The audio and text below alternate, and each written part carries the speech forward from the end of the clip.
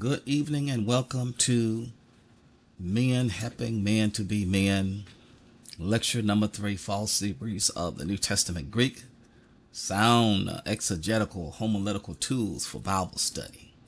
And we're just happy to once again be able to continue this study, this series there. We are actually have completed a 16-week over the summer, and now we're into the fall, and we're just now getting into our third lecture, and we're going to be getting to the homework tonight, but there are some announcements that I want to make.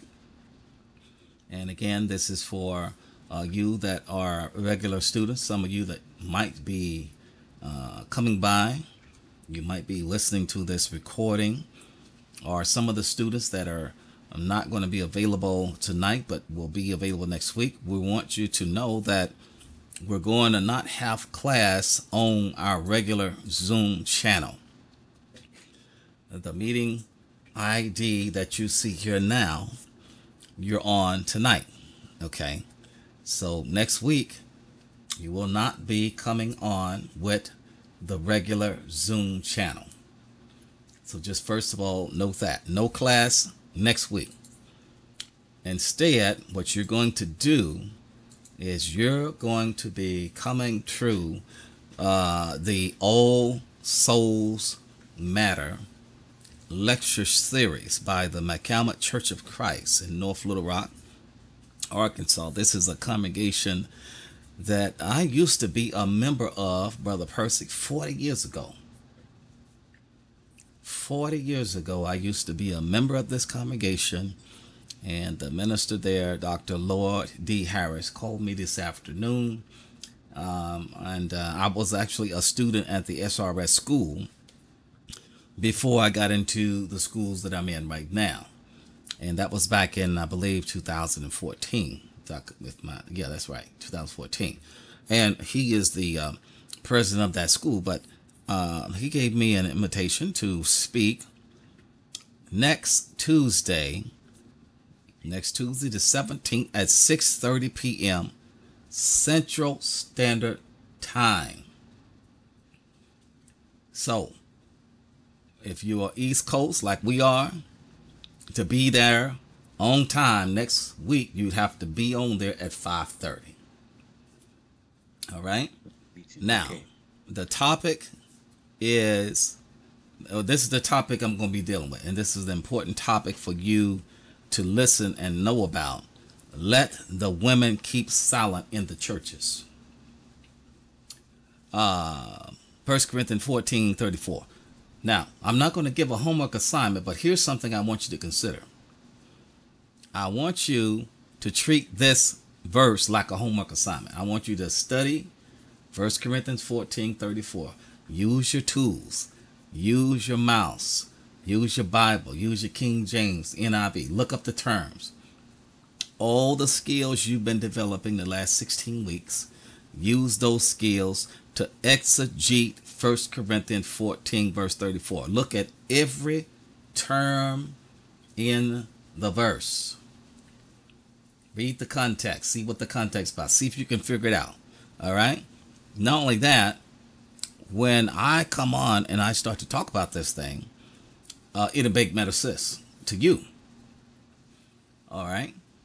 You probably have preached on this before, but by hearing it next week, then you will be able to get clarity. You can even ask questions, what have you. But there will not be any classes on this platform. You're going to come with the ID information down here. Tuesday Zoom meeting. This ID 501 945-7331. And then the passcode is the exact same thing. All right. So make certain that don't show up at the regular Zoom. Don't come here. Don't come on here and expect to be doing men helping men to be men. A men helping men to be men is going to be over at All Souls Matter. Okay. Just be aware. We will not pick back up here until the following week, the 24th. And then We will perhaps talk about this 1 Corinthians 14. We can have some more discussion about that. I will have some material for you. And again, we'll see how far we get with the homework tonight. If we get the homework tonight completed, then we will actually finish that. Okay? And I'll have another assignment for you. But it'll be something in the exegetical area. But just plan on exegeting this. Exegete this verse right here. And then I would like to hear your exegesis. Say, I would like to hear, did you agree with what I did with that verse? Do I have the same conclusion that Brother Gardner with this 1 Corinthians 14? Okay, I'll be interested to see what you discovered in your tools. Do you agree with my exegesis? Okay. This is a challenging verse, and it's it's definitely a controversial topic. You start talking about telling women to be silent, you can get killed. Over that kind of, yeah, I know that's right. Telling women to be silent. Not in this 21st century. Not this 21st century. You don't hear many sermons on women keeping silent. No. Women keeping silent in the church. You don't hear sermons like that no more. Talking. Brother Gardner, you try to tell the sister, but today to keep silent, you got a war started. I was surprised. I said, these brothers gave me one of the most difficult subjects they could. Okay, so this is a challenging topic, but the Bible is right. When you let the Bible speak, you don't have to be ashamed to tell folk what the Bible say. And I appreciate the invitation, but at the same time, I want you to know that you want to be a part of this discussion, and we will learn something together next week. That I can assure you. So, so what is the link? What link can we use to get on? To view it. This is not a link situation. This is why I'm giving you the ID. You open up Zoom and you put the ID number in. You don't need a link for this. Oh, okay. Right. Okay. This is not a link like I normally give you. You click on the link. Because see, some of you all just been clicking links. If you open up Zoom, it will say join a meeting. Yes. Yeah. Join a meeting. So put the meeting ID in and then put the password in and then hit connect. It works just like that. I got you. It worked the same way with this. You don't need a link for this. Just type in the ID and the password. It'll work the same way for this one. That's what I do every week, Brother Gardner. Well, yeah. So you're not reinventing the wheel here. The only thing different is the number. And Mount Carmel Church of Christ here in North Little Rock. This is the church that's hosting this special series that goes on every Tuesday. This is not something that they do. This happens all the time. It's just that they're doing this while I'm doing Men Helping Men to Be Men. Okay. Now, homework for tonight. Homework for tonight. 2 important words. Yes. This is the homework for tonight. First thing is for you to find out as many scriptures in the New Testament that you can find. Now, let me start right there. I'm going to ask each of you. Percy, are you on here? Yep. All right, I'm going to start with you. How many verses did you find for Episkopos? For Episkopos, 5 of them. You found 5. About 5, and I am using about. All right. 4. All right. Okay. I just want you to just tell me how many. How many? 5. All right. Brother Doorkeeper, do you agree with that? Absolutely. Brother Christian, do you agree with that?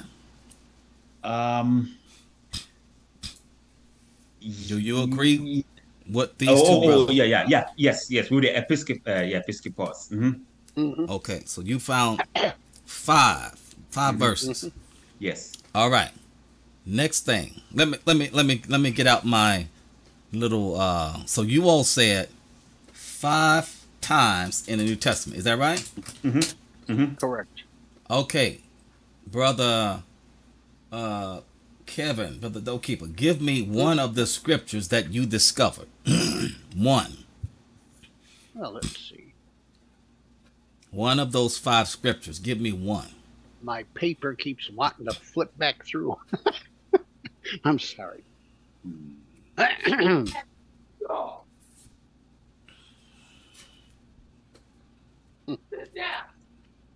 Well, my first one was the one that we had before was 1 Peter 5 verse 2. Okay, so you're saying 1 Peter 5 and verse 2 is one of the scriptures? Mm-hmm. Is that what you're telling me? For Episcopos. Oh, wait a minute. Episcopos. No, I'm sorry. I am so sorry. I keep getting myself ahead of myself. Well, listen to my questions here, sir. I'm asking you Yes. about the homework tonight. Episcopos. You just said 5 times in the New Testament. So my Right. question for you is, give me one verse of those 5 times. Do you understand? Right. All right, let me go to somebody else. Apparently, you need some more time. Brother Percy, I'm back to you. Give me one of those verses.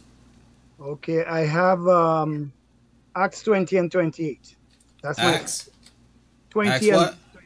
Acts 20 and verse 28. Mhm. Okay, Christian, give me one of those verses. Ready. So I had Philippians 1, verse 1. Philippians 1, verse 1. Mm-hmm. Okay, brother doorkeeper, do you have one of those verses to give me? Yeah. Titus 1 verse 7. There you go. Titus 1, verse 7. Yes. Sir. All right, brother Percy, we're back to you. Give me another verse. 1 Timothy 3:2. 1 Timothy 3, verse 2. Okay, brother Christian, we're back to you. Give me another verse. 1 Peter chapter 2, verse 25. 1 Peter chapter 2, Verse verse 25. 25. Now, if this is correct, Mm-hmm. we're going to first verify that this is correct. Okay. All right. I'm going to use a different tool tonight. The tool I'm going to use tonight that I'm going to introduce you to is called the Lexham English Bible. It is a English-Greek reverse interlinear. This is based on the Strong's. Yes. This is the Strong system. Okay. So the authors here, matter of fact, you might even have this Bible, the Lexham English Bible by the W. Hall Harris III. Michael Holmes is one of the Greek New Testament editors, as well as Rick Brannon. These are names that are very well known in scholarship for the New Testament Greek. Okay. All right. Now, this is based on the Lexham English Bible, and it is part of the Logos Bible software package. But what I do have here is the PDF edition.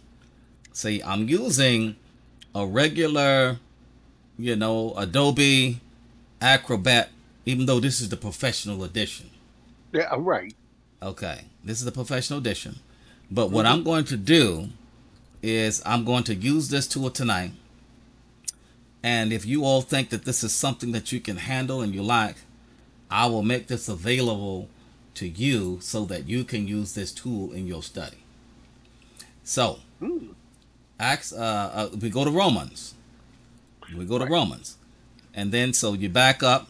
Well, actually, I could go to Acts, but, it starts at Acts 1. So you got to search through all of those to get to chapter 20. So I'm going to go to Romans, and then I'm going to go backwards.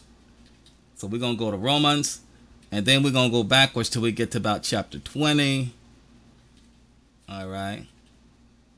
Acts 24, 23. This would be like you flipping through your pages in your big linear book, like the one that the doorkeeper has. Okay, here we go. Yeah. See, this is 1,362 pages. Yeah. So, in other words, it looks like this is right at page number 721. Okay, 721. So let's go down to verse 28. All right, now we're at Acts 20 and 28. Now the text says, be on guard for yourselves, for all the flock among which the Holy Spirit has appointed you overseers. Mm-hmm. Overseers. There's the word there, episcopus. See, this is the episcopus because see, this is a nominative. Excuse me, it's a noun accusative plural masculine. Noun accusative plural masculine. The Strong's number right under it, 1985. Right. All right, 1985. So that word is there. Now let's go down here because see, you see here, here's your verb morphology. If you go up to the top of the page, then you have the noun morphology. Now notice it said in, so that's the noun, right? Right. Right. Notice it also said a. You look at the A. The A is for the accusative case. That's the direct object case.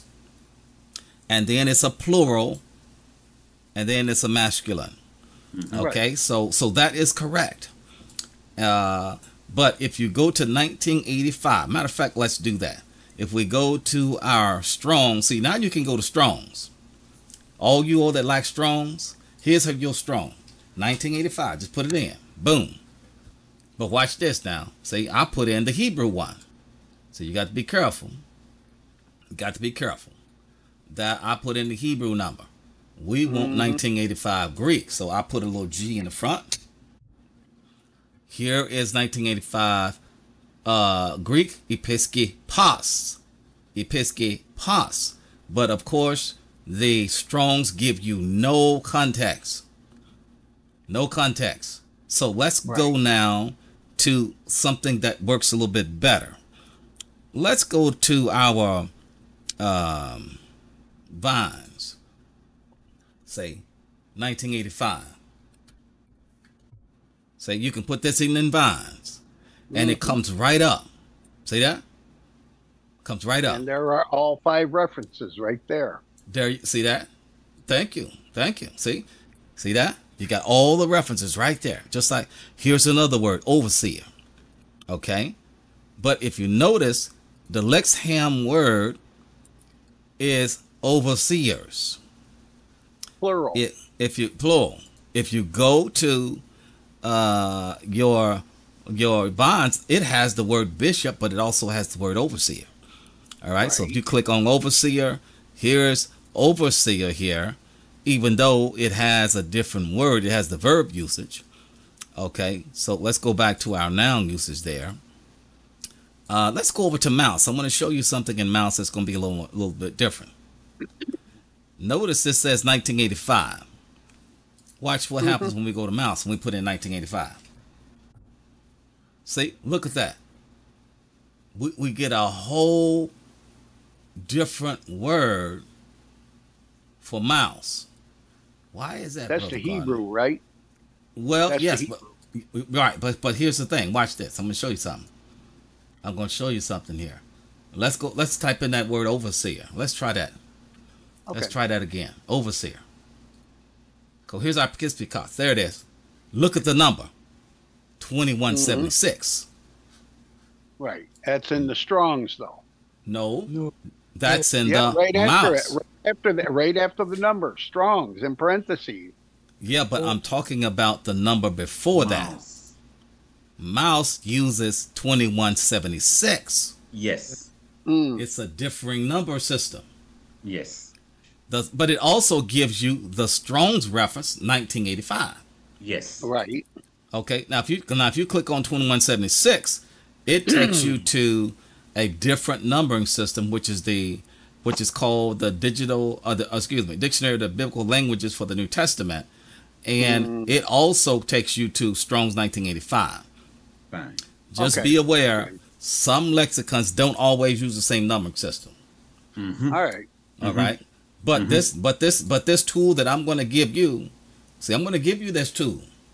Oh, I'm going to give you this tool. You've been doing all this good work for the last 6 months.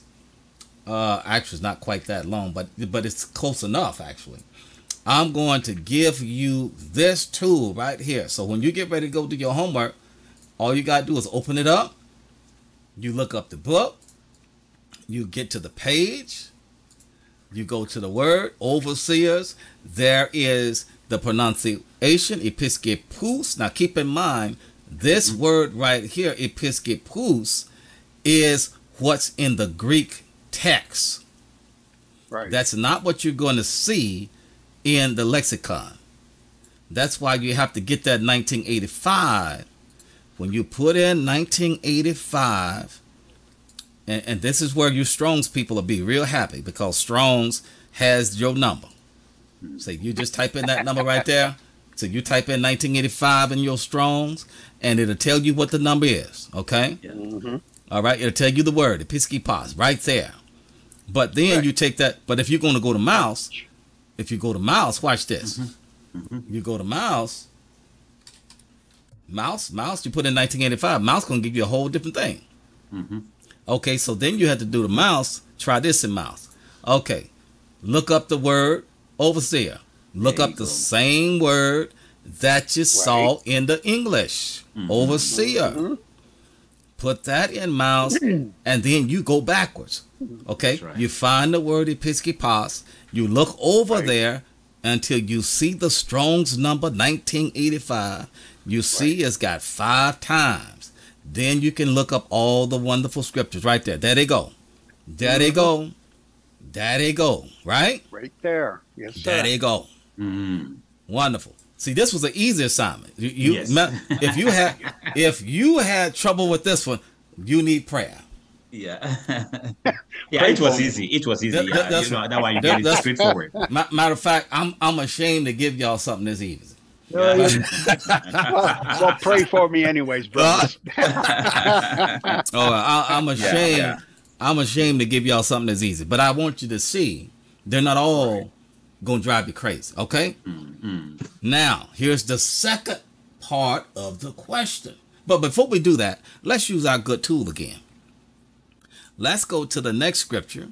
All right? We did Acts 20 and 28. Now let's do Philippians chapter 1 and verse 1. Let's use our little tool here that I'm going to give you all. So now you click on, first of all, in order to use this, you have to download Adobe Acrobat Reader free. You have to download from the software package. I think everybody know what the world I'm talking about when I say Adobe Reader. Yeah. I mean, this is old school. You're gonna need this right here if you're gonna open this book up, right? So if you got a Mac and whatever you got, download it. It's free. Now I have the professional edition, which is the one that allow you to edit. See, I can do some things you can't do. Right. Okay. You don't have to have that to open the file. But just notice you need at least the free edition to get in here and look at the thing. All right, so let's go to Philippians. See, here's the book right here, Philippians. Philippians 1, that's easy. It goes right there, right?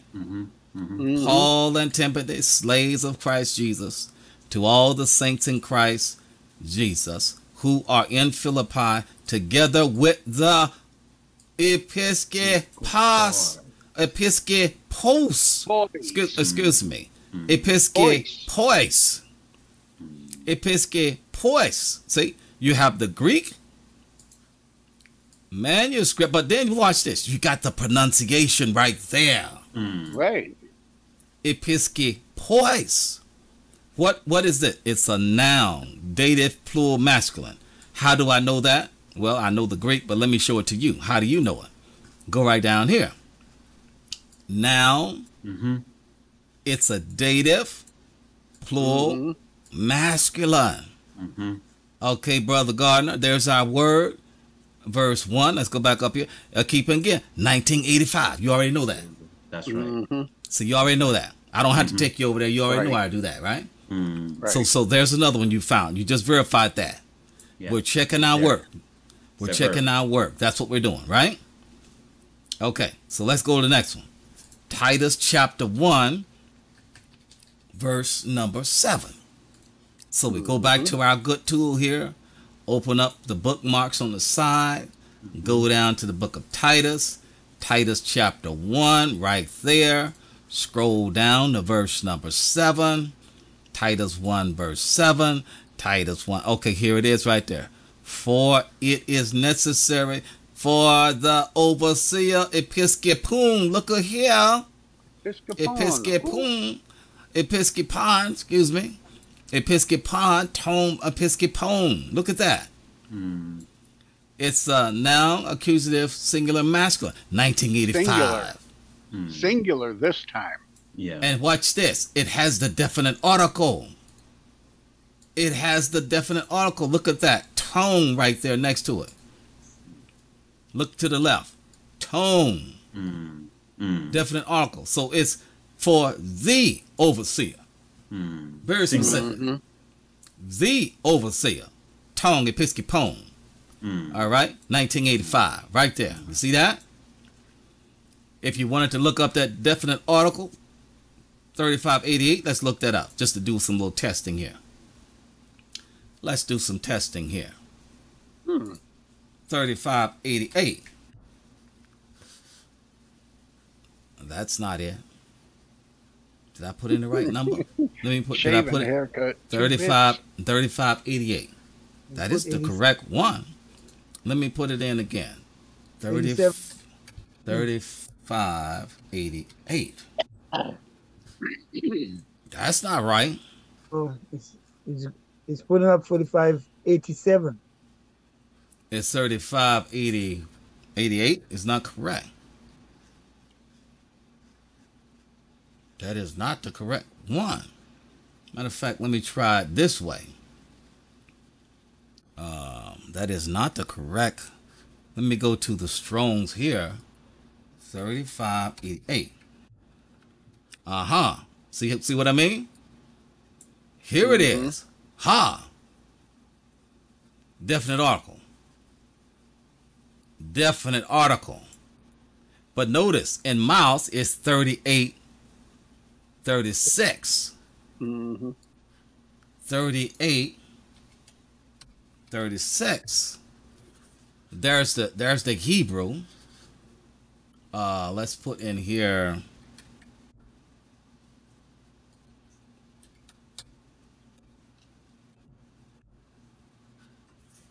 It's GGK 3836.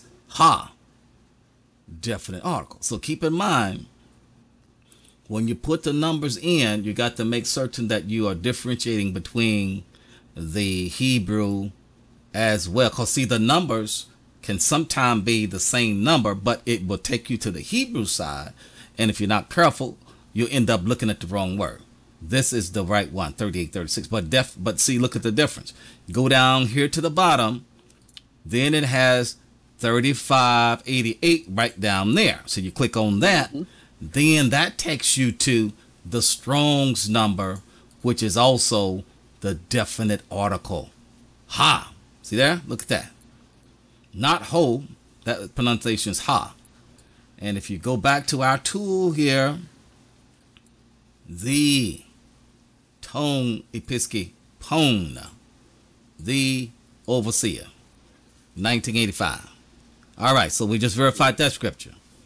Now let's go to 1 Timothy 3, verse 2. This one here we've been in so long. You ought to know that. You ought to know that, but you ought to be to just know that. But I'm gonna go show it to you because I'm using this tool here. I want you to see the tool. 1 Timothy chapter 1. So now you got to scroll down. Keep scrolling down. Okay, we're still in chapter 1. And now we're in chapter 2. Scroll down to chapter 2. Okay, chapter 3, qualifications. Verse number 2. Therefore, the tongue episcopon. Look at here. Definite article. Look at that. Singular. Right. The definite article. Look at that. 1985. Look at that. 3588. Look at that. Easy stuff, right? All right. 1 Peter 2, verse number 25. All right. Now, this is one we hadn't looked at too much, but look at here. Let's go back to our tool. 1 Peter chapter 2. We scroll down chapter 1. We're scrolling down. And then we're going to get chapter 2. Scroll down. Verse number 25. Look at here. All right. Verse 25.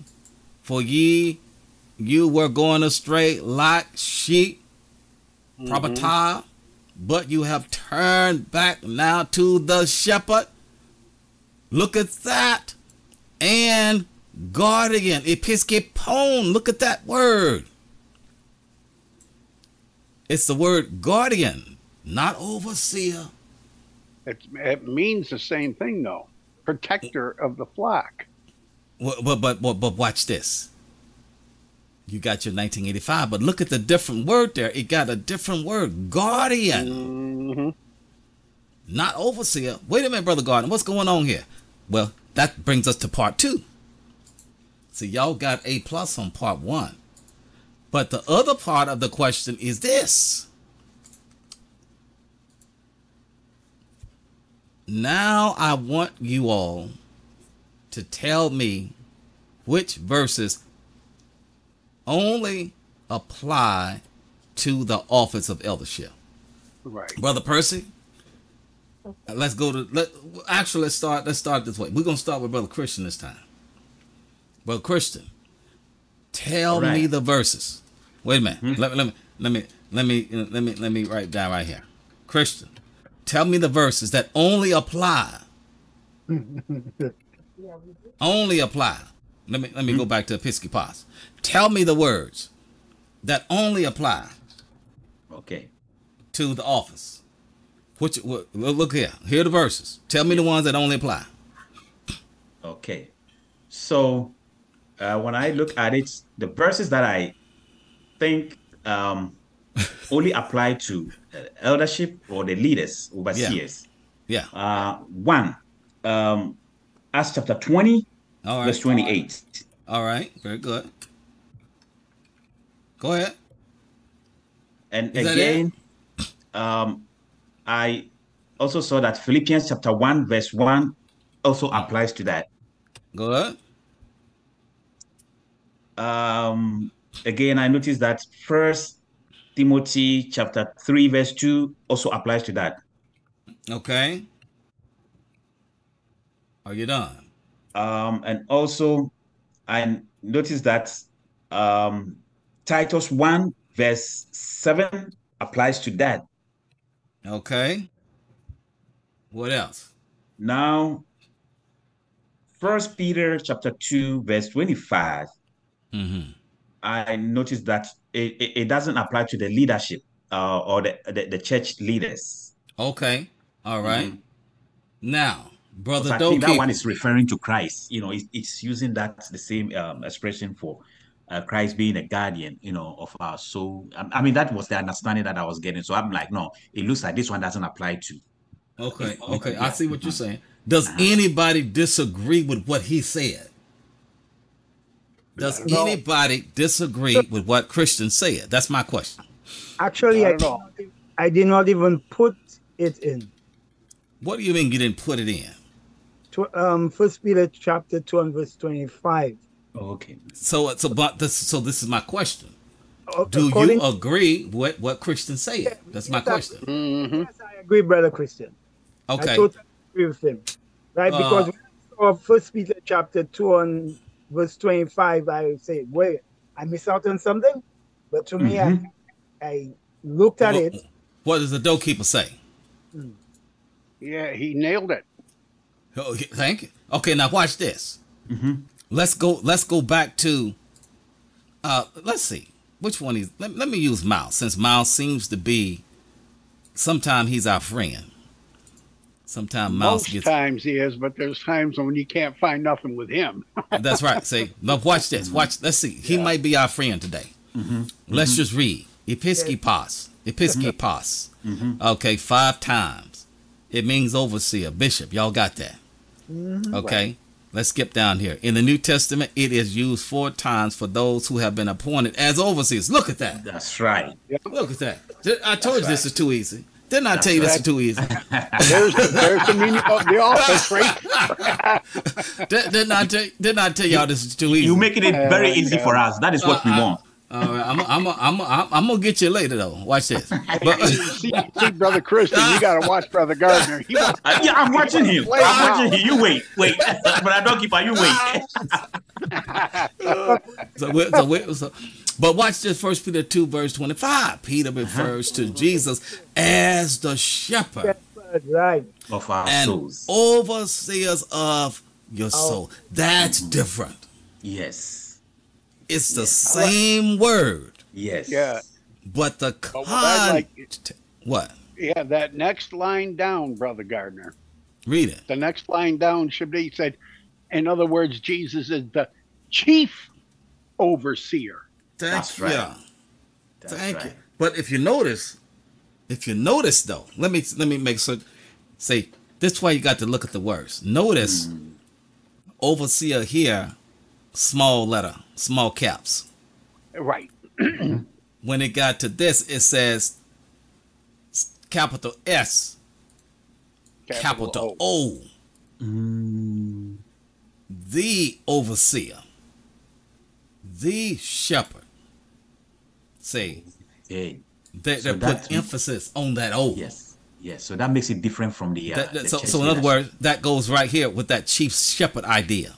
Yeah. That chief overseer of our souls. Yeah. That's why it's the overseer. When we're talking about the office in the church, small letter O. Okay. Yep. You get what I'm saying?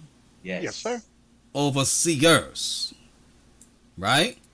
When it comes to Jesus, the overseer. Singular. One. You don't have but one episkopos. Right. Only one. And that's Jesus. But I thought that was a very interesting one, and you all did outstanding as I expected. There's no surprise. Thank you. All right, let's go to the next one. Y'all did so well with it. By the way, let me go back. Are there any questions on this word here? Any questions on that? I'm just surprised that it was used so infrequently. Well, that's a good point. But if you notice, look at how many times presbyteros was used. Yeah. Do you remember how many times that was used? Lord, have mercy. 66 times. That's correct. Actually, I'm not certain. I think it might have been. Close to 70. You said it might have been about 68 or 70. Yeah. The ones we were referencing were about 66 of them. Yes, absolutely.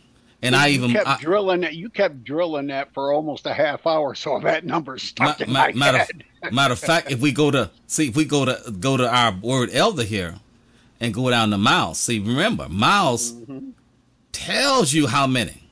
Yep. See, miles tells you 66. That's why I'm saying when you use your tools, right there. Use your tools right there. 66. Right. Okay? Right there. But see, now watch this. Let's go to our new tool that we got. 1 Timothy 5, verse 1. Let's just see what our new tool will do. We in 1 Timothy. Let's go to chapter 5, verse 1. 1 Timothy 5, verse 1. Let's see. Let's see what our new tool will do. Chapter 4.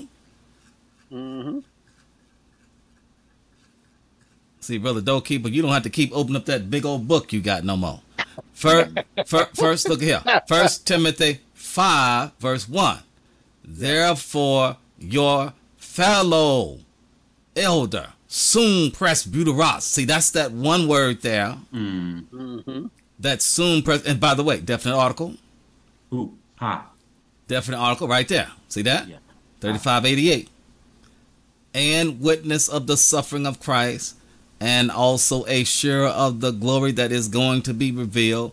Exhort the presbyterus. Look at here. 4245. And also notice there, Brother Gardner, it's capped in the beginning. Thank you. That's a good observation. That's a very good observation. Exhort the elders. It's using the instilled, it's using the capital Pi, which is a capital P in the beginning. There you go. Very good, brother. Right there. 4245. Now, if we go back to mouse,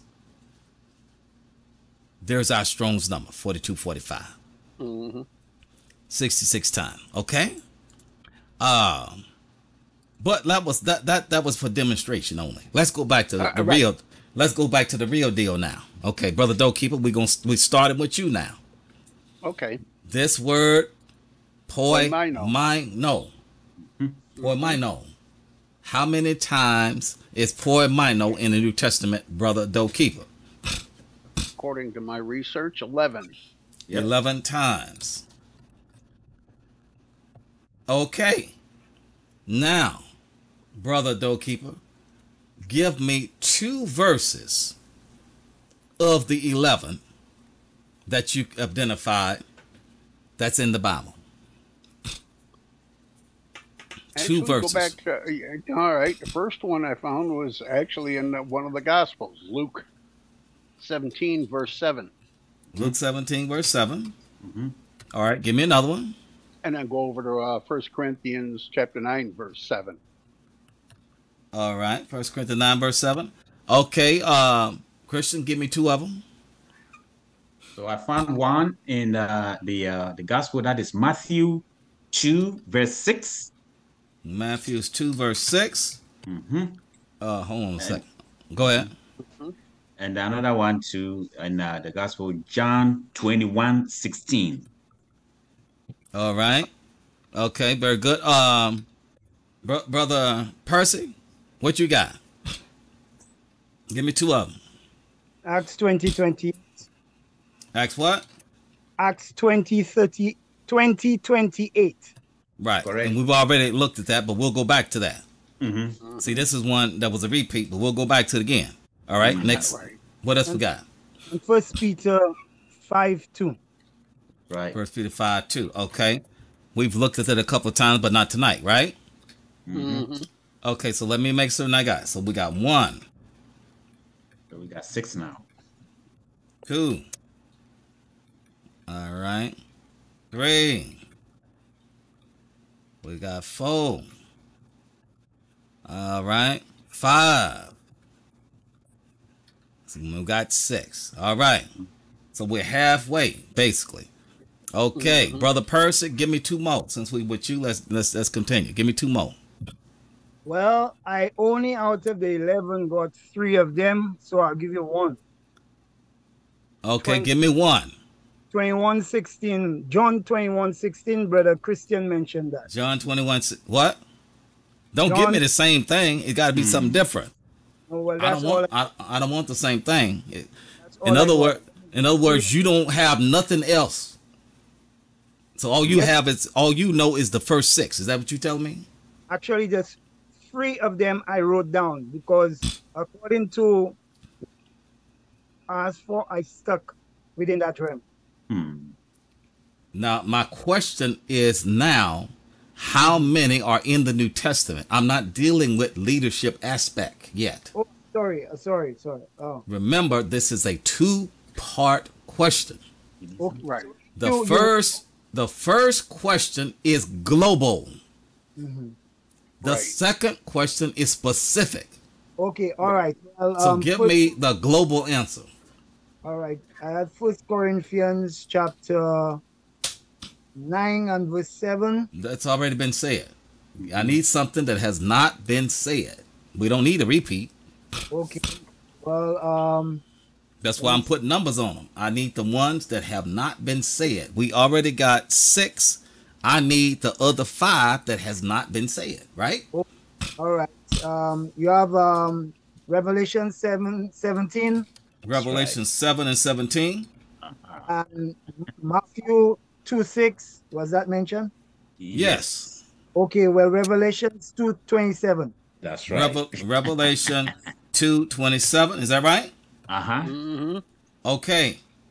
Number 9. All right. Christian, give me 2 of them. Okay, so we left with Jude 1 verse 12. Jude 1 verse 12. And number 10, what is that? And then Revelation 12 verse 5. Revelation 12 verse 5. All right, Doorkeeper, give me the last one. And Revelation 19 verse 15. That's correct. Okay. Now, we've got a comprehensive list. Now, what I'm going to do this time, because you all obviously can see how to use this tool. Now I'm going to bring out the heavy equipment, because we don't want to take forever searching for everything. Right? We want to get down to the nitty-gritty, and we got this many scriptures. So let's go to Luke 17, verse 7. Right? Right. Who among you would say to your slave, who have just come in from plowing or tending sheep? Poimino. Tending sheep. That's the verb. Poimino. Tending sheep in the field. Come here at once and take your place at the table. Obviously, this has nothing to do with overseeing the church. That's right. Right. This is talking about shepherding. Shepherd. Period. This is talking about literal sheep, right? This is talking about literal sheep right here. This has nothing to do with overseeing the church, but it's the same verb, poimino. Same Very word. good. Right. Okay. Very good. Very good. Yep. 1 Corinthians 9, verse number 7. Let's check that.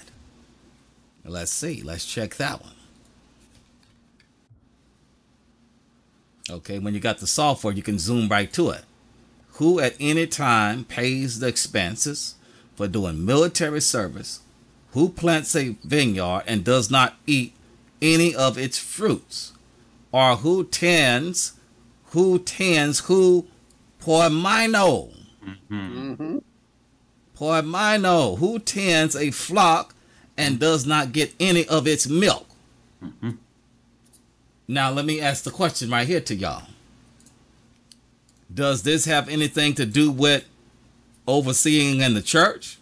No. Negative. No. Okay. Well, tell me, what does it have to do with then? Let me ask another question. It has to do with shepherds out in the physical field tending physical sheep. That's right. All right. Look like to me, You y'all. notice I said physical, not spiritual. Yes. Yeah, it sound like y'all. It sound like y'all been doing y'all homework this week. All right. Matthew chapter 2 verse 6. Let's see what the text says. You can probably guess, but let's see anyway. Yeah. And you, Bethlehem, in the land of Judah, are by no means least among the rulers of Judah, for from you shall come a ruler who is the shepherd. Poimino. Who is to shepherd. A ruler who is to shepherd my people Israel. Poimino. To shepherd my people Israel. Watch this. What is this dealing with? Is this talking about the church? No. No. What is this still talking not. about? Christ. Talking about Christ, right? Yeah.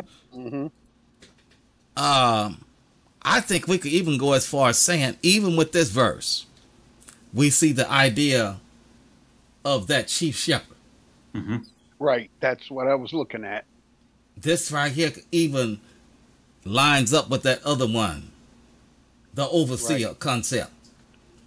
to shepherd my people, Israel. Right? Right. We talked about this New Testament Israel and all that last night. Okay, but we're not going to get into that now. All right. We're coming right along. Let's go to John 21:16. John 21:16. John 21:16. What is it dealing with?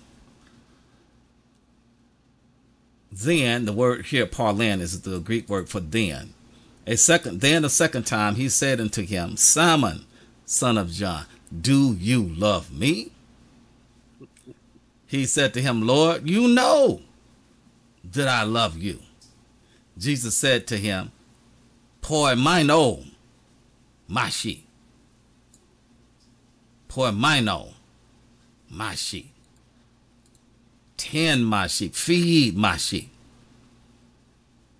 Look at that. Let me ask a question. Is this talking about overseers of the church? Yes. Actually, that one is. Yes. I don't think so. All right. Okay. Wait a minute. We got now we got different answers here. now we got different answers here. Yes. Now watch this. Watch this.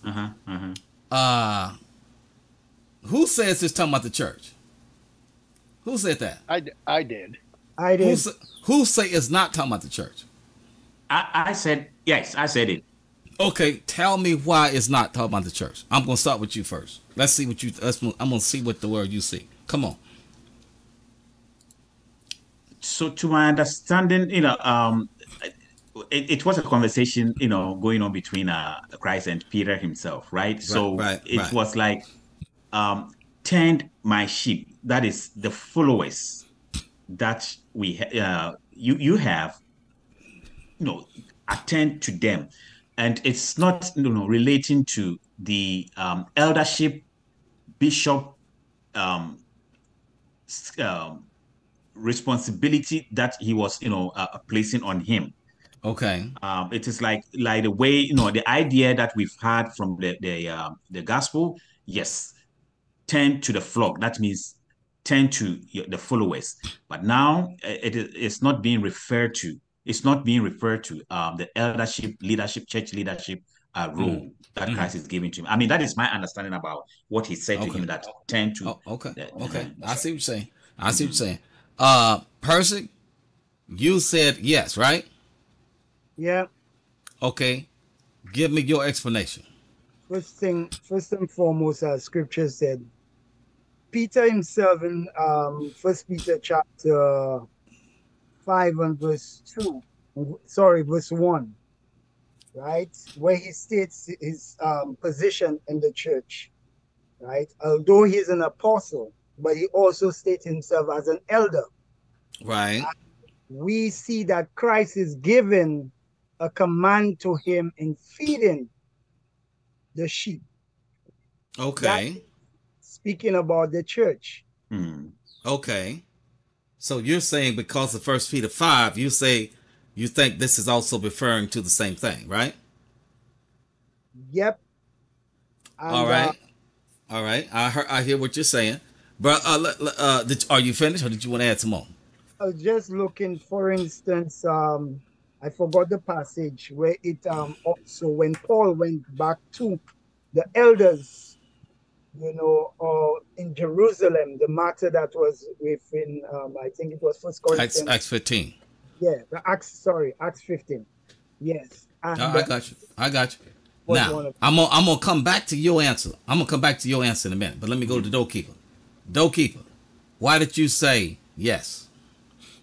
Because it looks like he's telling him to perform the duties of the shepherd and lead his people in the way he was going to lead them in the first place. I got you. Well, here is what I'm going to say. I agree with Brother Christian. I'm going to tell you why I disagree with you two. First of all, the church was not in existence at this time. The church was not in existence until Acts 2. Right. So when you said, Percy, Acts 15, that made sense because the church was in existence. So that's why 1 Peter 5:1, a fellow elder Peter also, because of the Acts 15. The church has started in Acts 2. But at this point, Christ hadn't even died yet. Yes. No resurrection. Mm. No day of Pentecost. No extension of the church in Acts 2 added to the church daily. 3,000 souls were saved, blah, blah, blah. So what I'm saying here, this verse is actually Jesus is telling Peter, you take care of my followers. You take care of my disciples.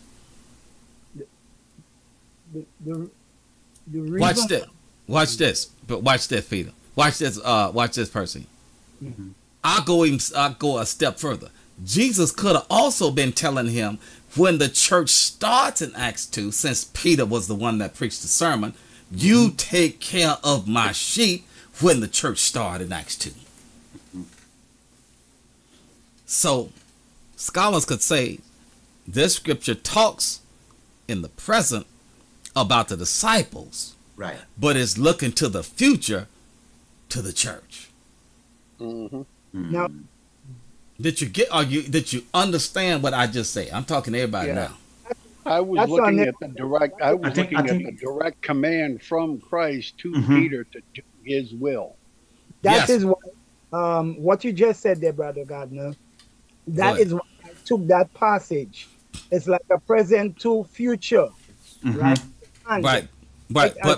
And the reason why again I took it is because that was after Christ resurrected. He gave that command, right? But watch this. Watch this right here. They say it wasn't there yet. But watch this right here. The verb 10, poimaino, is a present active imperative. It's a present tense verb. It means something you do now. It's not a future verb. It's a present verb. Okay, well, that's my... At the present, there was no church for Peter to take care of yet. Okay. Christ had not gone back up to heaven yet. That didn't take place till Acts chapter 1. The day of Pentecost didn't take place until Acts chapter 2, when the church started. Yes. When elders were put in place, Acts 10, Acts 14. Now there's some sheep for us to take care of. Are you getting this?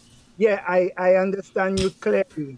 Okay. Now, another argument I want to go ahead. For clarity. Go ahead. In Acts chapter 2 and verse 47. Praising God. Yeah. And God add them to. Very good. Right? The NIV will say the number.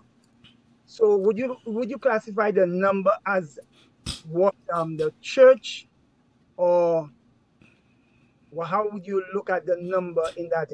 That's a very good, astute observation, by the way. Yeah, King James Version said the church. That's why you don't need that King James. It's giving you bad theology. So I keep telling you, get rid of that King James. You won't listen to me. All right, so okay, but let me answer your good question. I keep telling you about that King James verse. You gonna listen? Watch this. Praise God. This is the NRSV. Praising God and having goodwill of all the people. Notice this word right here. The people. Notice this word right here. Goodwill of the people. The laos. The people. And day by day, the Lord, Kyrios, persistite me, added to ta'ata, the number. What number? Those who were being saved. What is this those? What those are you talking about? Those, see that this is what's called a personal pronoun, accusative plural masculine. If you remember your English grammar, a pronoun has to point back to the antecedent. Now, this is where you got to listen with both of your ears. The pronoun has to point to the antecedent. Watch this. The adjective, the number, definite article, the number. This is an adjective, accusative, singular, neuter, accusative, singular. The number, the adjective has to point to an antecedent added to their number. What number? The closest thing we have is the people. Accusative, singular, masculine. Who are those being saved? The people. The people in this case represents the assembly. Ecclesia is also word for the people or the assembly.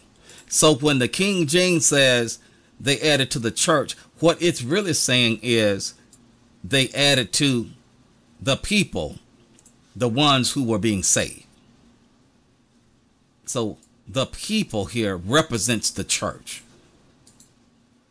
Matter of fact, let me give you a different Greek text to look at that will help you to see it much better. I'm going to bring up the actual one for the King James Version. I'm going to use the exact same Greek text that you actually are using with your King James. So watch this. I'm going to use the Newberry translation. I want you to see what the Newberry does.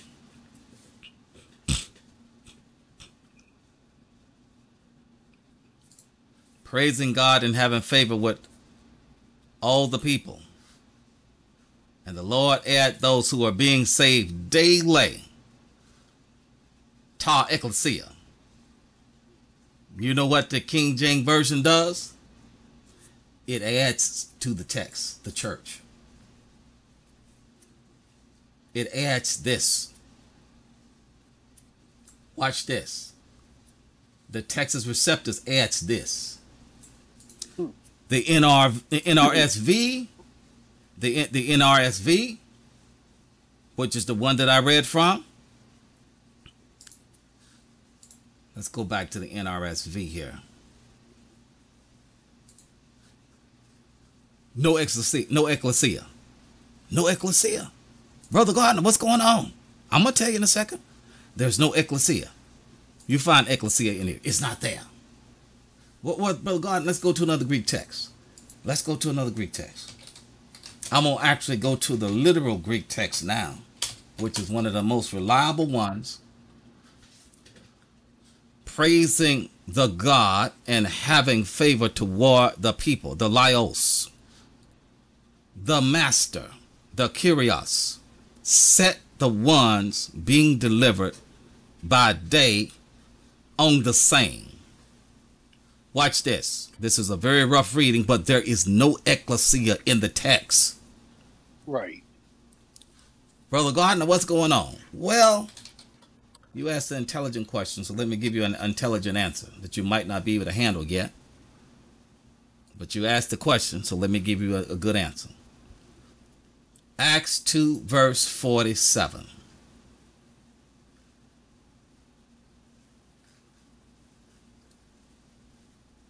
The Besan texts of these verses differ in numerous details.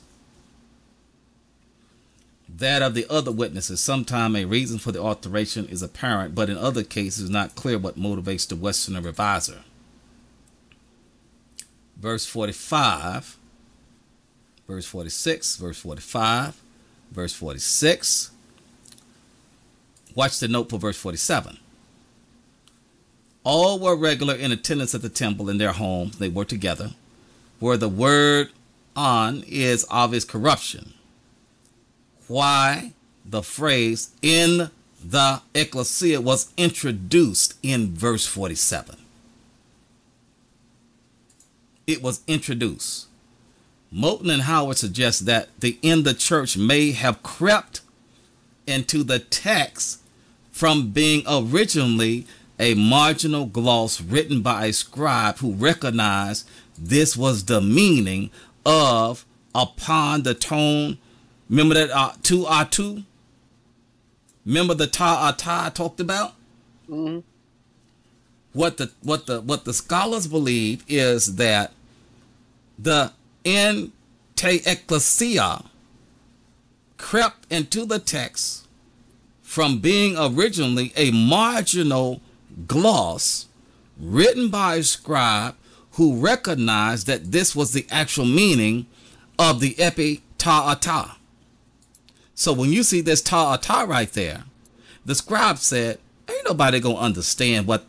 Watch this. See this right here? See this right here? You got the ha laos. The scribe says nobody's gonna know what this ta ata means. Let me go back to the NRSV. Let's go back to the NRSV. I want to show it to you. See that right there? Adds to their number. Added to their number. Or added epi upon the number. Ta-ata. Ta-ata. Remember I said the adjective points to the people. So the people is another way to look at the number.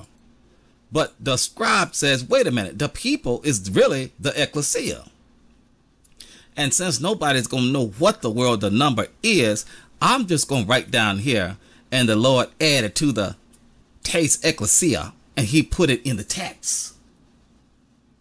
This is why when you get the Newburgh, which is the King James Version Greek, it says, praising God and having favor with the whole people. And the Lord added those who were being saved daily, ha, ecclesia. But it was added after the fact. What does the original text say, Brother Gardner? I'll read it again. Praising God and having the goodwill of all the people. And day by day the Lord had added to their number those who were being saved. Well, which one is right, Brother Gardner? Both of them are right. Which one is accurate? The NRSV. Which one is the most reliable? The NRSV. But the King James Version says add to the church. That's also right. Which one should we use? Both of them. Did I answer your question? Clear. Very clear on that. Are you getting what I'm saying? Yep. Now you know why you study Greek. Brother Doekeeper. That brings up my question. This is why you study the Greek language. I just showed you how and why you study the Greek language. Right. For that question right there. That question right there. Come on with your question, brother. That brings my question to mind. If one is originally correct and the other one was an add-on, and right. You are particular about us being critical, accuracy in the Greek language, which should be used over the other. That's my question. Which one should we use over the other? This is what I'm going to answer to your question. I've been saying it for the last year or so. Matter of fact, I've been saying it for longer than that. If you remember, I said the only reason why I use the King James Version because that's what the church folk got in their hand. Okay. All right. That's what's in the church because we like the King James Version. All my scriptures are memorized in the King James Version. Really? Every single last one of them are King James Version. I'm not going to relearn the Bible again. Okay? I didn't know nothing about no Greek. 40 years ago when I was learning these scriptures. So I know the scriptures.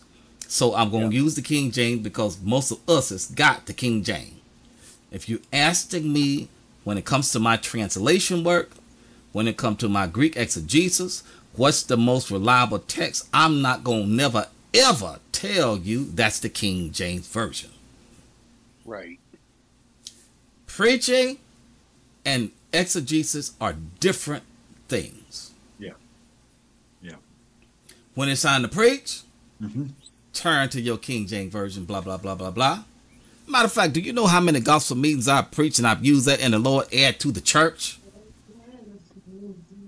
But do you know what? I got enough sense to know that when it's time to do the Greek exegesis, ta. I know that the King James Version Texas receptors add ha ecclesia. I know that a scribe, Brother Percy, put that in there because right here, the two scholars said, in te ecclesia may have crept into the text from being originally a marginal gloss written by a scribe who recognized that this was the meaning of the epitata. And that's exactly what I explained to you when I was answering your question right here. Do you see the blue? Ta. Ta. There it is. So you said, what is that? What is the add to the church all about? The ta points up to Tong Leon, but it's still confusing. What is this Tong Leon that are being said? The scribe says that don't make sense. So you know what I'm gonna do? I'm gonna put a little note over here. Ha ecclesia. And ha ecclesia over time crept into the text, but it was initially a scribal note to explain the text. See, it was never meant to be in the text. It was just a little note. You know how you have a Bible, like my translations up here, I would take and pencil in on the side my little scribble notes. Yeah, your margin notes. Yeah, I'll put in there in my little marginal notes. This is what the preacher said it's me. I write that down. I got writings all over my Bible. Okay. They did the exact same thing in Greek manuscripts. Okay. But what happened was when the scribes were duplicating these manuscripts by hand, they saw the scribal note on the side, but they didn't know that was a note.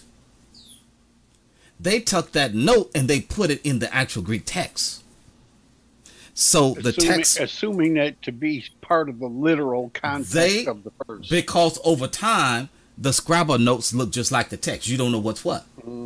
So the scribe put that scribal note in the text. This is why Newberry actually has it in the text receptors. It's right there. But the scholars tell you crystal clear it was a marginal gloss written by a scribe to recognize the meaning. It was never intended to be part of the actual manuscript. This is the manuscript right here. That's the real manuscript right there. I just got right there. It was never supposed to be in the manuscript, but guess what? It crept in. It doesn't distort the theology. Okay. It says the same thing. You say add to the number, you say add to the church, you say add the people who were to save the ecclesia, the people, however you want to say it, the theology is the same. But the accuracy of the text is the first one. Okay. The second one is corrupt. Just call it what it is. Corrupt. Now you know why I don't always recommend the good King James. That's more answer than you need, but you asked the question. See, that's why you shouldn't ask some kind of questions. You're gonna get a whole lecture. Actually, I'm glad I asked that question because when I really inquire about the NIV and why the number, it said, what I get is it wasn't in the original text. Yeah, which is right. But Watch the this. explanation that you give tonight on what happened, why it was not in the original text, and then the King James have this one, I understand where you're coming from fully. So now, Watch this. I watch this. I'm going to show you something. I'm curious if the New King James Version, they caught and made the correction. Praising God, having favor with all the people. And the Lord added to the church. That is again. But watch this. Let's click on that 8. In you amidst to the church. Look at that. Look at that. Good God Almighty.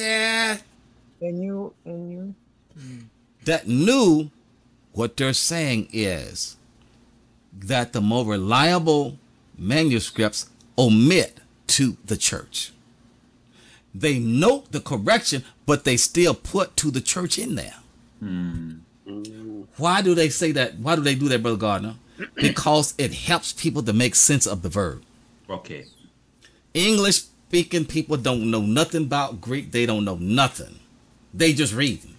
so the people, So they put it there for understanding only. But they put the note to let you know it was not part of the original manuscript. Hello. Now, let me give you all some good, wise advice.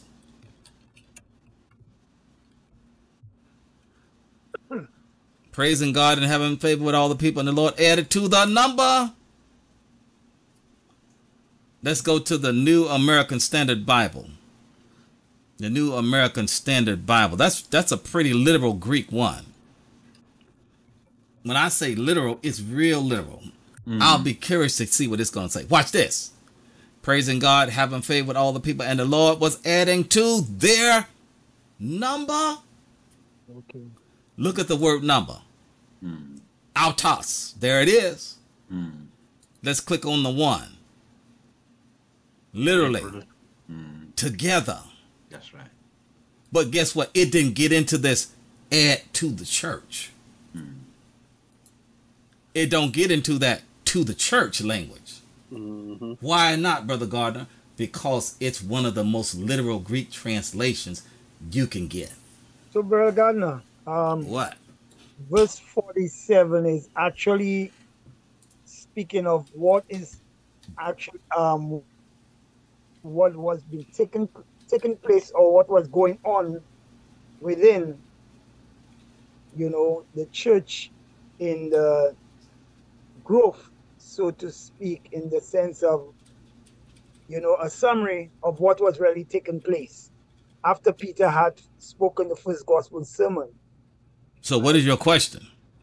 No, what I'm saying, I'm just asking in the sense of, is verse 47 really speaking of what was really taking place in the church? Because, as I said, add to the number. So it was already been, people were already being saved. Yeah. In church, being baptized. So more daily, people were just being saved, and add to the number that was already being saved. So what's your question? No, that's what I'm asking. If that verse 47 is just like a summary, so to speak. That's what I've been saying. That's what I've been saying all this time. Well, that's what I'm saying. That's what I'm saying is this is a continuation of then they that received the word were baptized, and that they were added about 3,000 souls. Exactly. These are the folk they're talking about. They were breaking bread together. So they sold all their property and possessions. They had everything in common. And the Lord added to the number, or the Lord added to the assembly. Remember, assembly is an ecclesia. Oh, Brother Gardner, you're giving these folk too much information. Well, let me do something else. Look at that. Let's go back to Mouse, since Mouse is your friend. The Greek word is ecclesia. Ecclesia. Called out. The church is the called out one. Secular uses. Ecclesia refers to the gathering of competent citizens of a city. The prototype of the New Testament ecclesia. All right, let me get into a little bit more here. That's not really what I want. That's not really what I want. Watch this. Ecclesia, basically a Pauline term. Let me see here.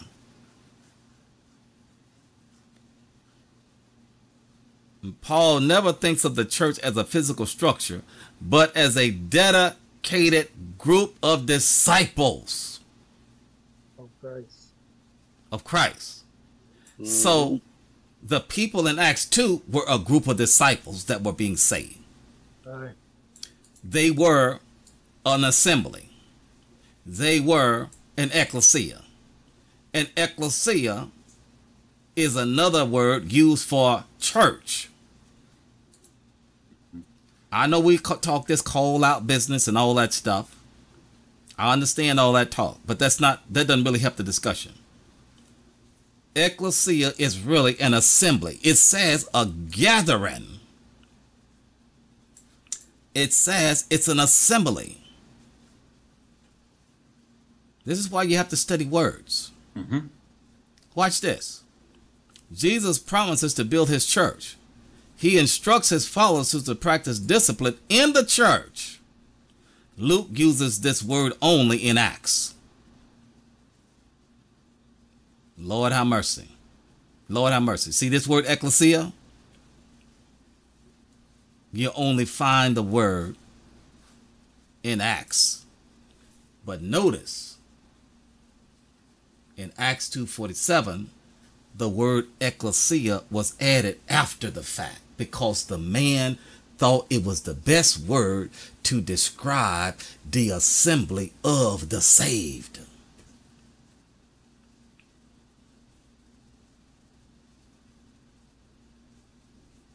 This is why you study the Bible word for word, detailed exegesis. If you don't study the Bible in detail, you can have flawed exegesis.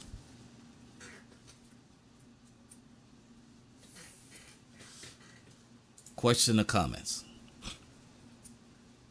We're taking so much information. So, Brother Percy, now that they all confused, I'm gonna blame it on you. Brother Gardner, you gonna make him start paying his dues again? Let me go back to my original statement that I was gonna say before you ask this question. This is a discussion for an academic setting. That's right. This is not a discussion for adult Bible class. Wednesday night Bible class. Sunday evening sermon. Let me show y'all what I discovered this week. No, you're not ready to. Brother Person, I can't wait to get to church Sunday to tell folk what they will disfellowship you. I discovered something deep. I want to impress folk with how heavy I am. And you get up there talking about the King James Bible is corrupt. You're going to get disfellowship.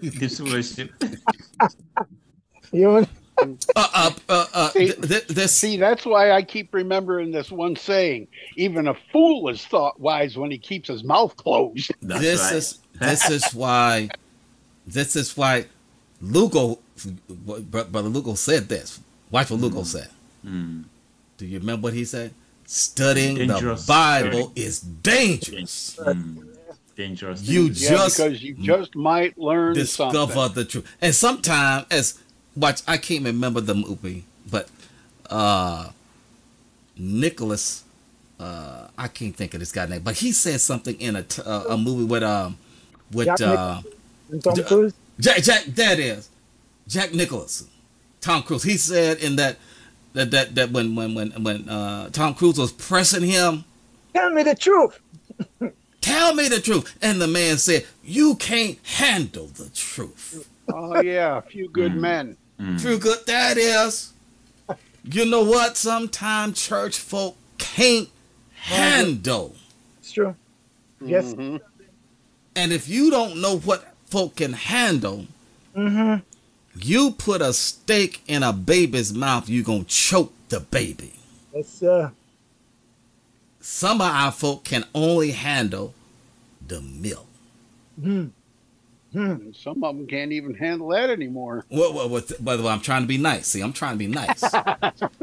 I'm Brother Gardner's trying to be nice. But I'm telling you, this is not a milk question. Yes, sir. Right. And some of you can't handle it. I'm looking at your eyes. Y'all looking at me crazy a little bit.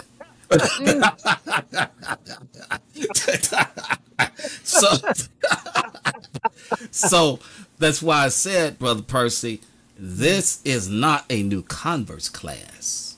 No. I told you a year ago this would be an academic class from this point on. This is what I mean by that. Now you know what I mean when I say this is academic. You see all these questions. You see sometimes, people just sit down in a class and ask nothing. They don't ask anything. And, yeah. And there's nothing wrong with your question. Exactly. There's nothing wrong with your question. But the question is, what do I do when you can't handle the answer that I give you? Right. You see, now that's why I got the information tonight, and I have it in my library. See, this is why you. Matter of fact, go back and listen to this presentation again. This is a good example of Greek exegesis with explanation. I gave you some heavy duty commentary that perhaps maybe confused you, but to make a long story short, just get this. Yes, right. Yeah. It crept in. Here's my word. Yeah. It crept into the text. I put it next to my King James Version partner. See, just right there. It crept into the text, but it wasn't in the original. That's right. It was a marginal note, written, but it wasn't in the text. Okay. But Brother Gardner, how did it get in the text? It's right here. It crept in. That's why you got te ecclesia in your King James Version. And even when you get to the most reliable King James Version, here's the one I got right here. Let me show it to you again. This is the actual King James Version, the authorized version. Praising God and having favor with all the people. And the Lord added to the ecclesia. Look at that. Look at that.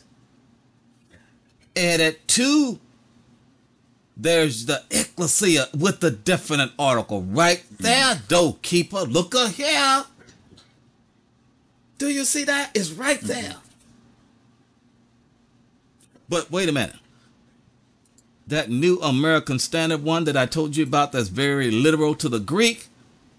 Praising God, having favor with all the people. And the Lord added to the number. Ta, not ecclesia.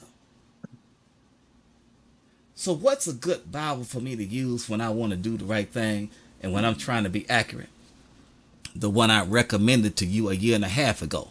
New American Standard Bible, 1995.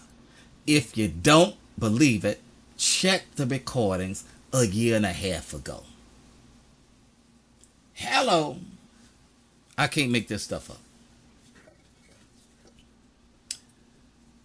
All right, y'all look like y'all done had too much for the night. We're going to stop right there.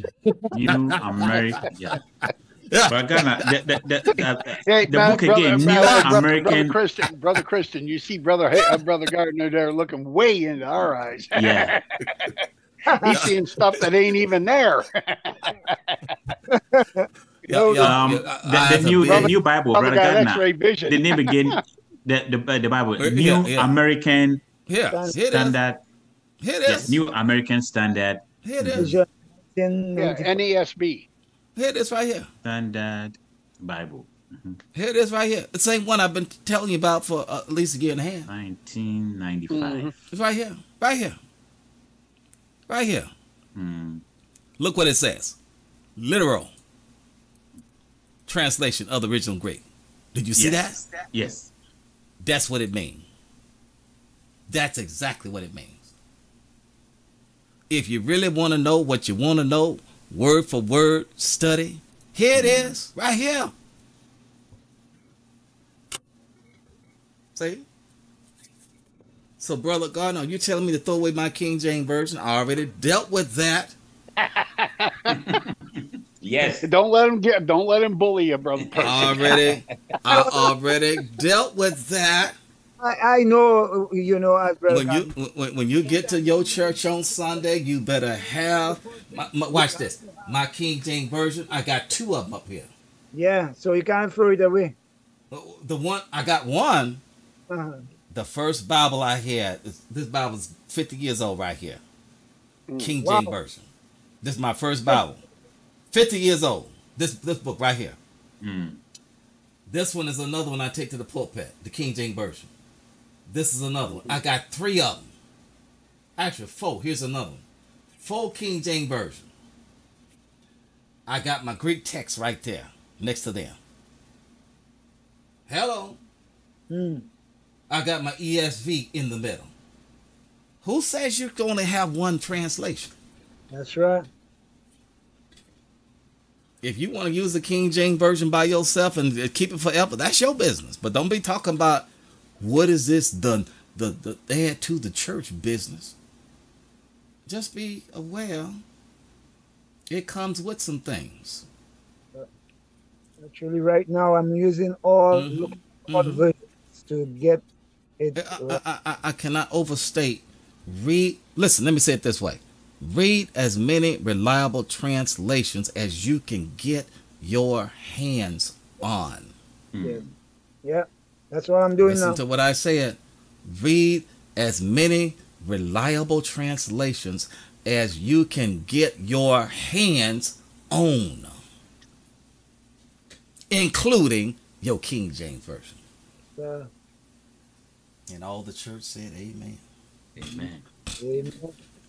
So, brothers, this is a class for men that are serious about Bible study. This is not for those that are faint of heart and that get tired and don't want to spend the time. If you're gonna study this word at this level, you have got to be prepared to put some time in. You can't do the kind of stuff we did tonight and you only got an hour or 2 a week. This is not that. This is serious Bible study. Right. On that note, I will stop right there. Keep in mind next week, you're not coming here. You're going here. Yep. What are you going to do this week, Brother Gardner? Here's your homework. Exegete 1 Corinthians 14 and verse 34. And then on the 24th, is that right? Yeah, 24th. We will discuss the presentation. See? That I gave in the North Little Rock congregation. That's what we're going to discuss. So in other words, you're highly suggesting that we take good notes. You're talking right. Absolutely. Absolutely. I tell you what, if you have never dealt with this scripture right here, you better deal with it because you're going to have to in your church. I got that once, and what I used to think it was before, I got another. You better deal with this because it's going to deal with you eventually. That's all I'm going to say. You better deal with this one because it's going to deal with you eventually. Somebody going to come up, Brother Percy, what is this here? You mean to tell me we can't say nothing in the church? And some of our brothers means the sisters can't say nothing. That's right. But you come next week. and find out what Brother Gardner say. But do your own study first of all. Yeah. I just thought I'd drop that. Okay? Gentlemen, you've done outstanding scholarly work today. I was very impressed with how you handled these 2 word assignments. I'm so impressed that I'm going to take this right here, this good tool right here, Brother Percy. Matter of fact, let me do something. I'm just curious, since we're on Amazon. Brother Dokeeper, let me just do something on Amazon. Since I'm on Amazon, I'm just going to do something. Watch this. Watch this right here. Since we're on the good Amazon, let's try something. My zoom is really high. Let me see. Okay. That's actually 2. Okay, here we go. Lexham English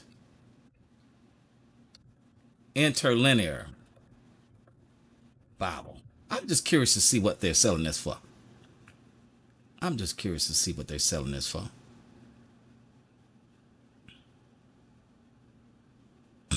The one you have here, this one is the Greek only. It's not the Hebrew. It's the Greek only. I'm not seeing it. Oh, maybe I should do this differently. I did it wrong, actually.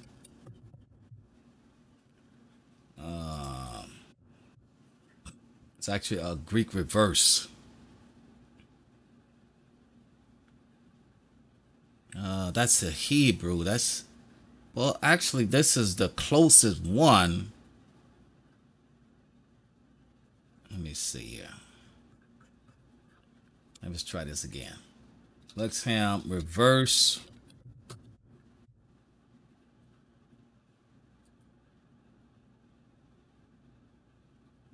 The closest one they have to this one is right here. Right here.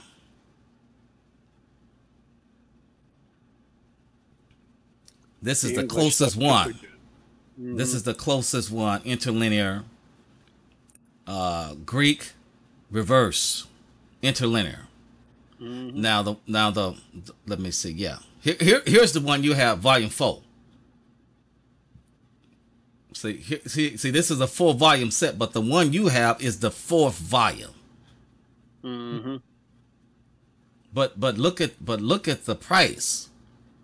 $79.95, but it's on sale for $40. Do you see what I'm talking about? So, Brother Percy, that just saved you $80. $80. Wow. $80. You see what I'm talking about? And this is the Lexham. The one here, the 4th edition. Excuse me, 4th volume. The volume 4 is the one that I'm going to email to every single last one of you in this class. So from now on, including next week, you use this and do your 1 Corinthians 14 and all this other stuff, or whatever. You got to do your sermon on Sunday. You got to do your next homework assignment. You wanna work on anything, just boom, open it up right here. Every single word. Paulos. Look it up. We have to download Adobe Reader, you said? You have to if you expect to open this book. This is old school. I mean, this is simple school. Download PDF Reader. Oh, PDF.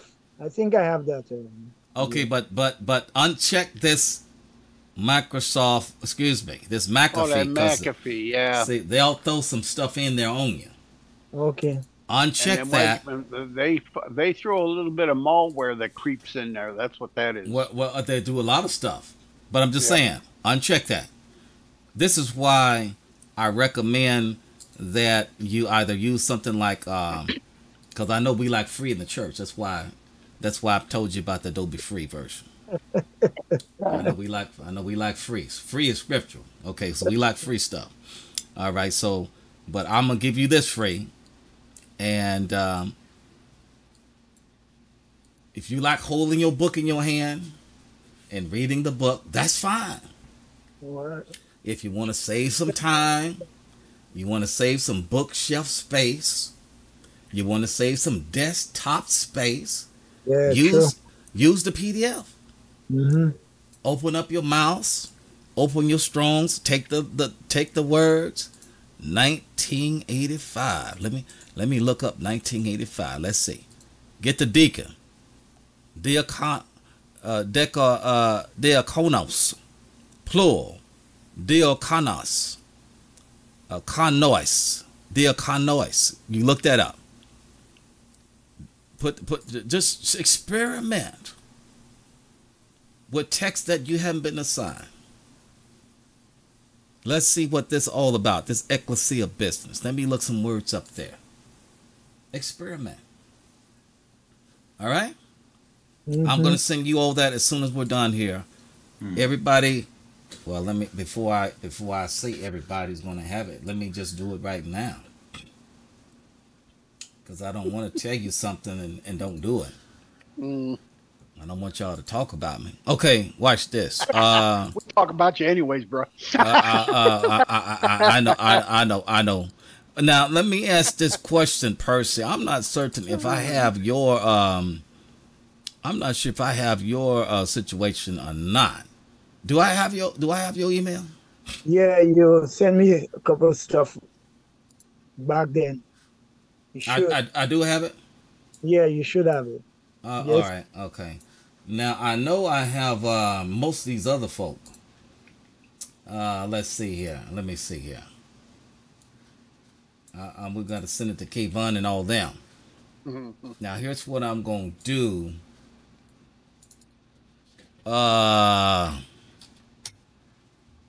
We got Christian, and we got the Doorkeeper, and we got Kayvon. What is your email there, person? Percy_John. Special tools for exegesis. What's that? Percy_John. Let me see. It may pop up automatically. Yeah, there it is. There you go. You got Adobe Acrobat, right? PDF Reader.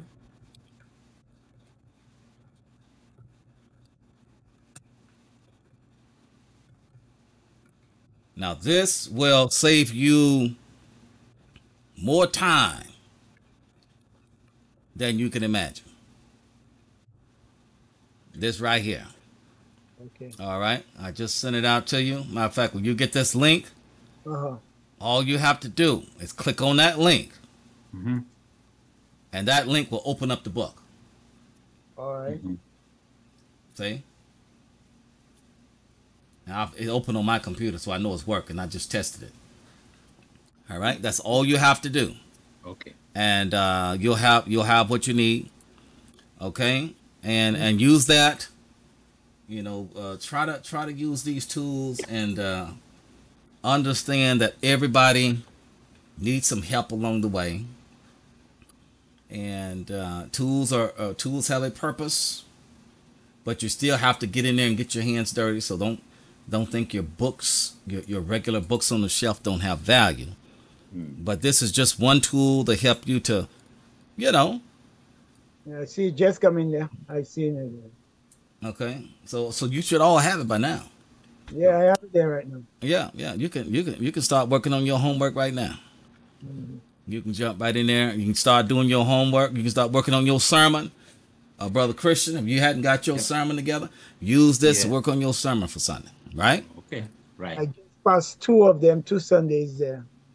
And I don't mind you sharing this with other people. This is not, but at the same time, everybody is not at this level, so there's no need to give it to somebody that's barely even reading their regular English Bible.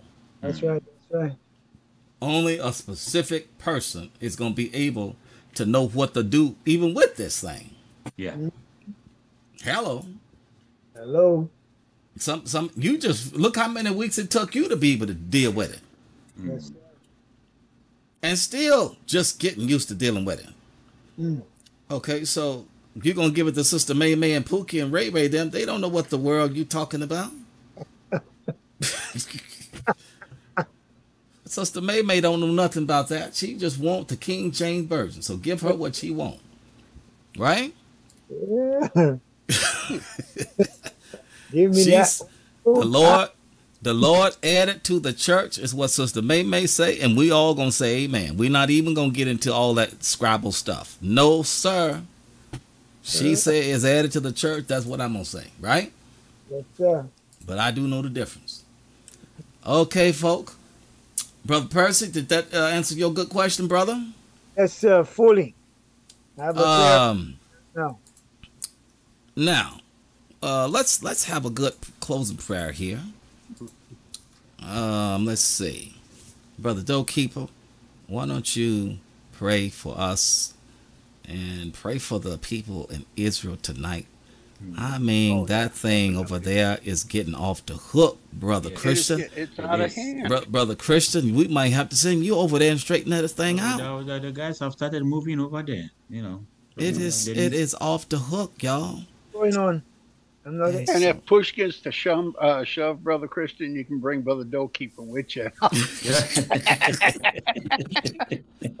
Something is going on in Israel right now? Oh, my brother, you don't know what is happening in the world. What a world. You mean to tell me St. Lucie don't know what time it is? you better be watchful before a bomb gets to your place. You better get on your knees and pray. I'm so caught up in Bible study right now. I had 2 sermons back to back. So my brother, don't worry. It started last Saturday. They fighting, they killing the Jews. They killed over 1,000 Jews. They massacred them. Matter of fact, I wish I didn't know this news person. So you probably good. You probably better off than all of us. I don't need to look at this crazy stuff. Cut babies' heads off. Come on now. I know. Barbaric. Demonic. They are literally burning people to death and cutting babies' heads off. And the sad aspect of the whole thing is Hamas did this, right? And they fled because they are not going to stay at the places where the Israelis are bombing. You see what I mean? So innocent Palestinians are being murdered. It is murdered. It is time for us to pray for those people over there. And the devil is busy, y'all. The devil is busy. The devil is sure enough busy. And whenever you can cut a baby's head off and it don't bother you, you have got to be demonic. You are demonic. Wow. There ain't no other explanation. There's no mental illness problem. You're just demonic. They have there's a 4-letter word for that, Brother Gardner. It's no sin problem. 4-letter word. You are demonic. No, it's a 4-letter word. Pure evil. Okay, say that one too. All right. So make a long story short, we got to pray for these people. Yes. Even these demonic people, we're going to pray for them. We're going to pray for our brothers over there. And by the way, you do have members of the church that live over there, just so you know. Yeah. We're going to pray for them. We got church folk all over the world. Amen. So, brother Doorkeeper, can you close us out and keep in mind these things that we're talking about tonight? Thank you, sir. Brothers. Thank you. Let's bow. Father, we thank you for another night, another chance to come together and study your word, Father.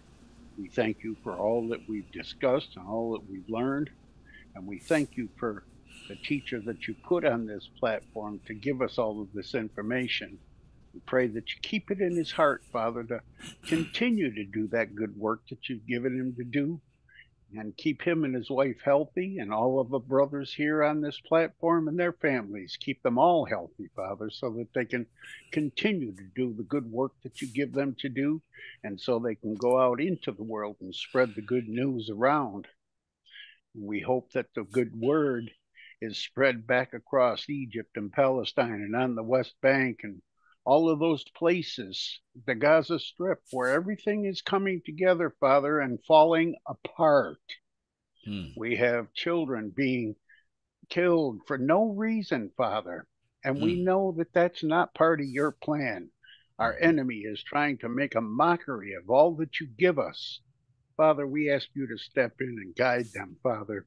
Even those who are under the influence of the enemy, we pray for them because it's not them that's doing this evil, Father. It's the enemy himself, the devil, Satanus.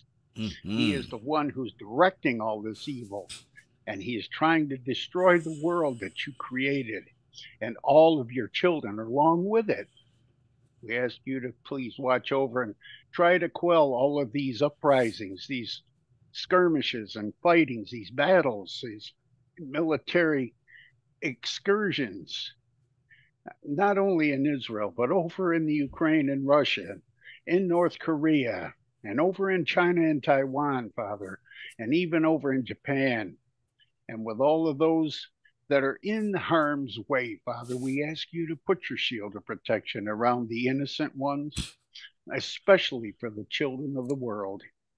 All of our brothers and sisters in the Church of Christ around the world, Father, we pray for them too, their families, their congregations, and their communities, that you keep them safe from hurt, harm, and danger. And if the danger comes their way, Father, help them to be able to do what they need to do to overcome it or move away from it, because we know that you always do love your children and you take care of those that always do their due diligence to seek you out every single day of their lives. We know that your children are precious to you, Father, because you told us in your word that they are. And we pray for them, not only for them, Father, but all of their families, all of their congregations, all their communities, all of their friends, their relatives, everyone that they come in contact with. We pray for each and every one, that they be received, Father, if they are escaping, to be received with open and loving arms.